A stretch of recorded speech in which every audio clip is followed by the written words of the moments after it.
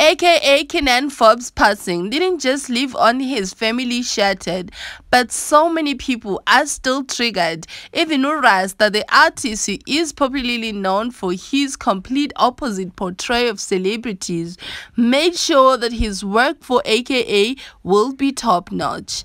And that comes from him being one of aka's loyal fans.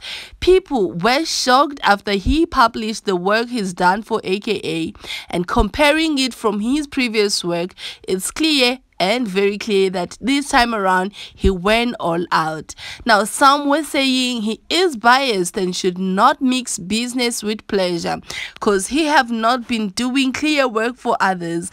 As a result, he have made so many people upset with his work of hand. Now, my opinion about this whole thing is that Rasta got famous for his not so good looking work, and it also took him places.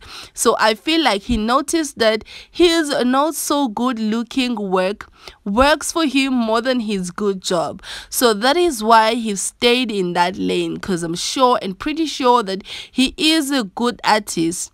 He may have seen the benefits he got from his popular portrays and decided to stick on it. But because we all have those special people in our hearts, his drawing for aka is a special tribute. Nothing much or nothing less. Now guys, my story, my views and perspectives will never make sense without your opinions and views. Now, if you have a comment, please kindly drop it on the comment section down below. You and I will meet there. And please do not forget to subscribe and also to hit the notification bell so that you will receive all the notifications next time when I share videos. As for now, have fun and stay safe from me, your host, Yoki. I love you all. Bye-bye.